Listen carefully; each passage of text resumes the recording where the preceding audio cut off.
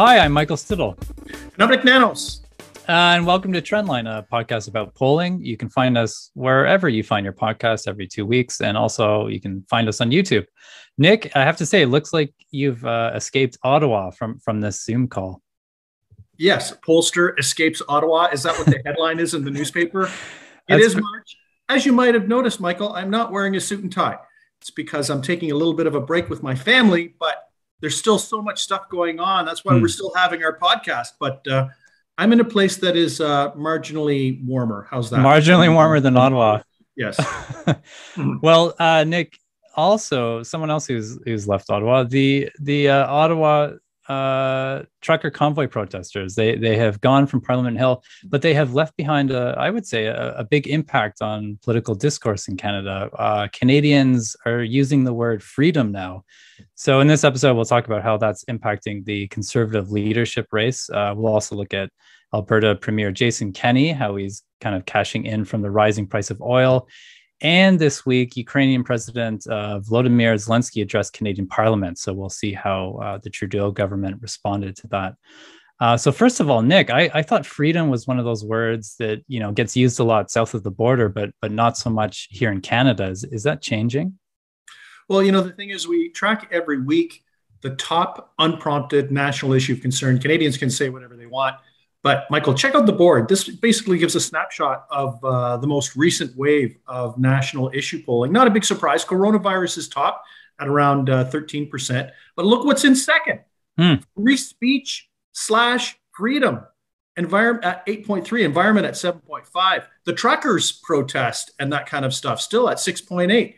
And you know what, Michael? I've been polling now. Wow, I think it's been for 35 years, and unprompted freedom and free speech has not really been on the agenda or on the radar from a public opinion perspective. But it looks like, for a noticeable proportion of Canadians, unprompted, it's on their minds as to the one thing that they're worried about. This could speak to the long tail impact of the convoy, the truckers convoy, and on political discourse. And I think it's going to be an interesting number to watch to see whether it goes up, down, or maybe it goes sideways. But it's definitely on the agenda for a noticeable proportion of Canadians, unprompted. Is it fair, Nick, to kind of tie this to sort of a rise to American style populism in Canada?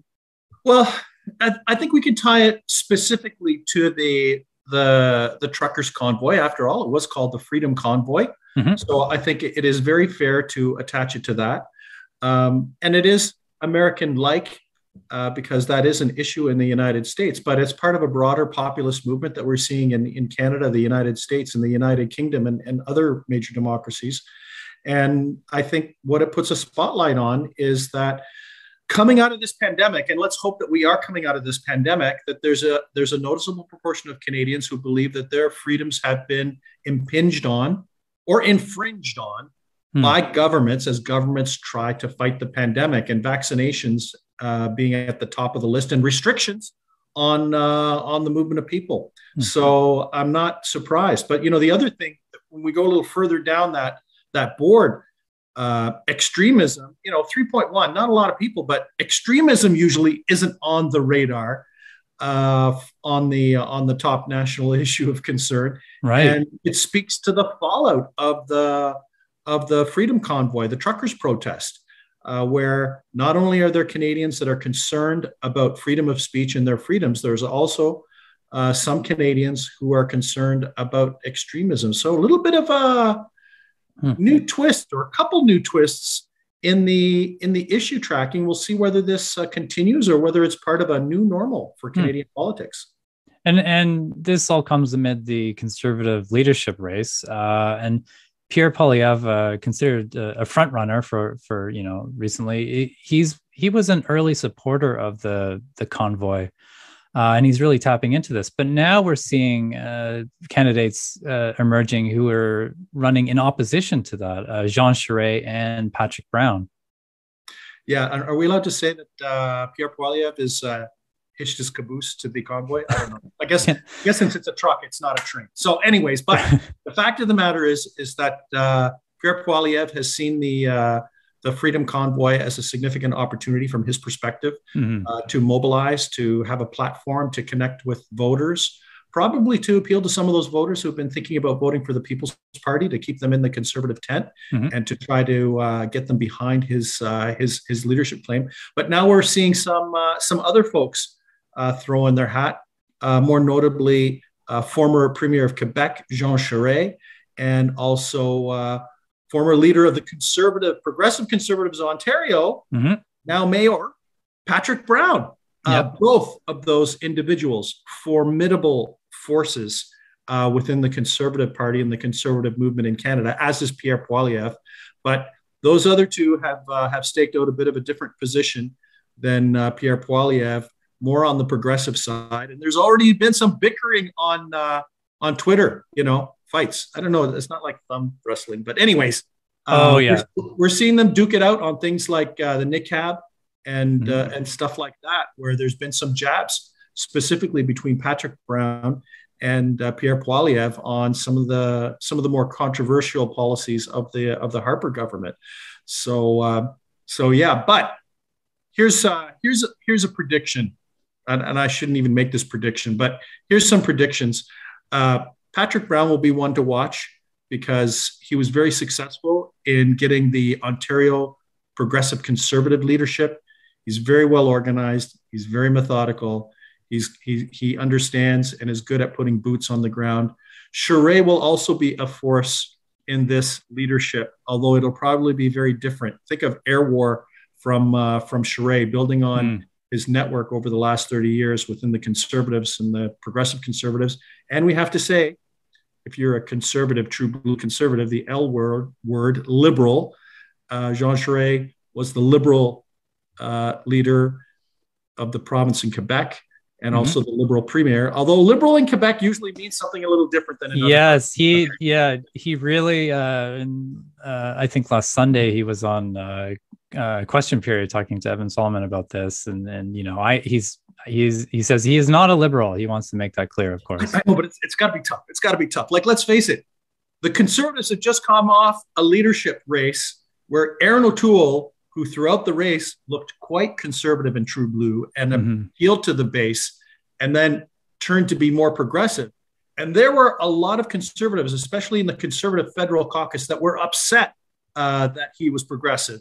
So I don't know how Jean Charest can put a happy face on the fact that he actually was a provincial liberal in the province of Quebec, and that he should be and has been more progressive than others. I'm not sure if he can out-conservative Pierre Poilievre or even other more conservative-minded leadership hopefuls like Leslyn Lewin, perhaps. And, the thing is, she's going to be another interesting dynamic and person to watch. Will she do better than last time? What will her role be? Who might she support in the future if she doesn't make it through to the very end? And she's going to be one to watch too, because she did very well in the last leadership. We'll see whether she can even up her game and do even better than she did last time in order to build a bigger base for herself within the Conservative Party. And Nik, historically, as we've seen in these leadership races, sometimes it's the the person polling second or third who usually comes out on top. I think most in recent memory, there's a famous Liberal convention that you were at that had kind of a surprise ending, let's say. Yeah, we're going to call these shotgun deals, right? I'm not even sure that's the right turn of phrase. But these deals where two candidates, for example, would have perhaps a secret agreement to say, if one of the two comes ahead of the other, the person that is behind them will support them. One of the more recent and famous ones had to do with Gerard Kennedy of Ontario Liberal fame, when he was seeking the federal leadership, when he was up against Stéphane Dion. Those two had an arrangement where they agreed, the campaigns agreed, that whoever came ahead of the other would get the support. And that actually put Stéphane Dion ahead of Bob Rae and allowed him to capture the Liberal leadership. So it'll be interesting to see whether there might be similar types of secret or perhaps not so secret arrangement between like-minded candidates. And I would expect that the ones at the top of the list, Jean Charest and Patrick Brown, because they're both progressives, they're kind of fishing in the same sea. Or for conservative, might be a little more progressive-minded.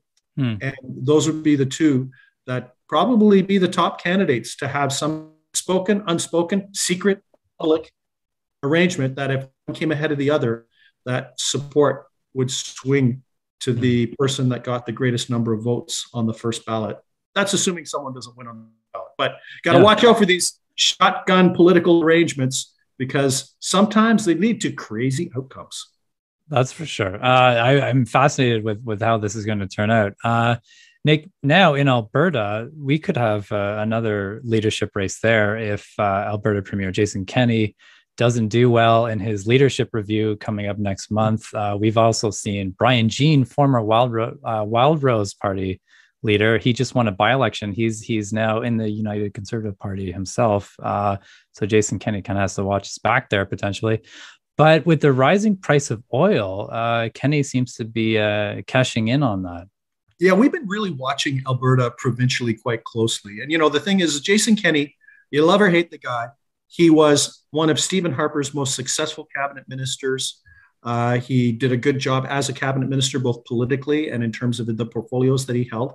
And he merged the fragmented and divided conservative movement in Alberta and won an election. There's a lot of tick boxes there on the positive side of the ledger, but the pandemic hasn't generally been good for Jason Kenney, and his management on some of the restrictions has met with kind of a bit of a mixed bag. And the polling actually has favored the New Democrats and Rachel Notley, his former nemesis. I guess this sounds like political superheroes, right? Nemesis of Jason Kenney, right? Rachel Notley. Maybe she's coming back. But here's one significant game changer, and this has to do with what are the levers at the disposal of Premier Jason Kenney. The rise in the cost of oil, or the price of oil, kind of cuts both ways. First of all, it's an issue related to inflation and the cost of gas, but also it hypothetically, or could in the short term and the medium term, mean good news for Alberta's finances and the Treasury. And we've seen the first move where Jason Kenney has come out in order to reduce the tax on gasoline in his province and kind of started to take on the federal Liberals and attack them. And I would expect that if the Treasury in Alberta starts to improve, it'll give Jason Kenney scope and latitude to try to stimulate the Alberta economy, to invest in key services, and to have kind of those kind of pre-election goodies. But he's got to watch out for that by-election that just happened with John, who's now in caucus, the former leader of the Wild Rose. Now he's in caucus, and I don't know. Do we say that Jason Kenney has to look over? Is he going to look over his shoulder? It's definitely not his left shoulder. Yeah. But, there's just a lot of interesting dynamics between the rising price of oil and what it means for the Treasury, potential new spending for the provincial government, the pandemic being behind, hopefully in Alberta like it is in other places, and what I'll say, leadership. I don't know, we kind of lurkers, leadership contenders, leadership wannabes in Alberta, kind of seething back into the political mix for the United Conservative Party. Oh. Nik, we're going to take a quick break, but when we come back, we'll talk about Ukrainian President Volodymyr Zelensky's address to Canada's Parliament.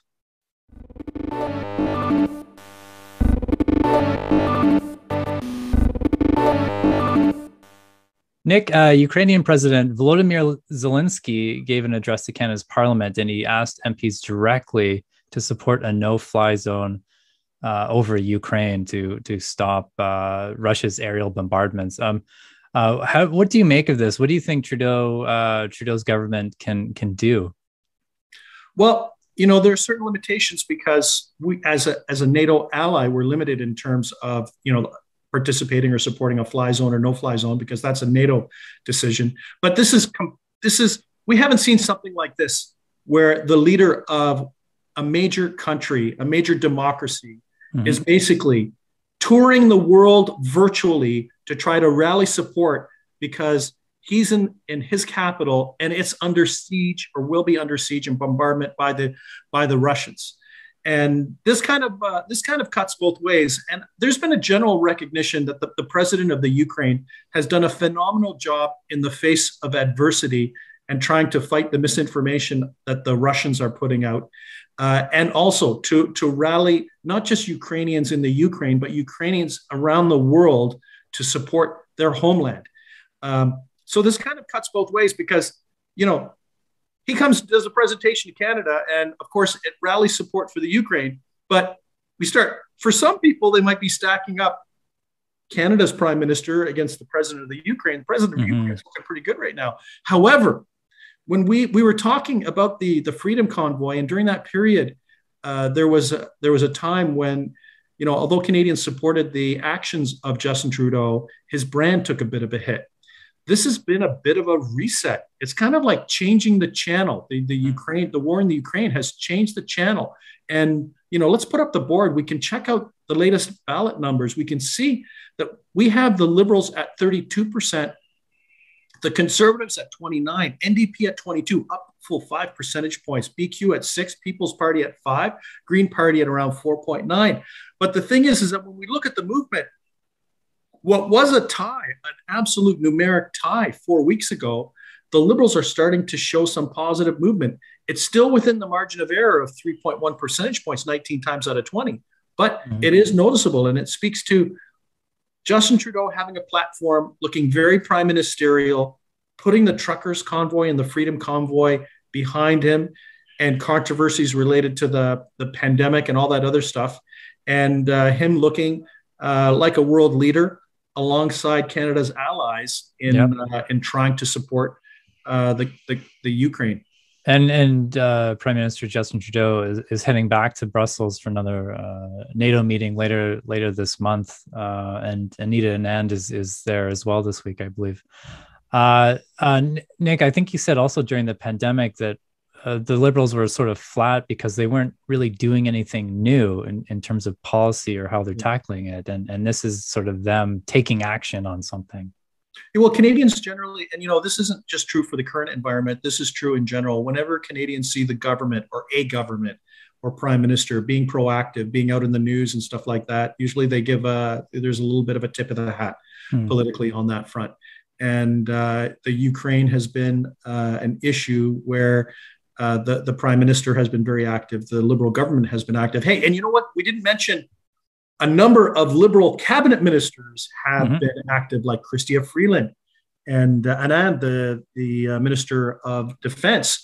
Also potential leadership hopefuls. Not saying that people are counting the days when Justin Trudeau might or might not be prime minister, but there's still speculation that there are some individuals who might throw their hat in the ring if the opportunity presents itself. And the Ukrainian situation has been an opportunity to put a spotlight on whether some other Liberal cabinet ministers have what it takes, perhaps in the long term, to perhaps throw their hat in the ring if the ring was open for challengers to step into.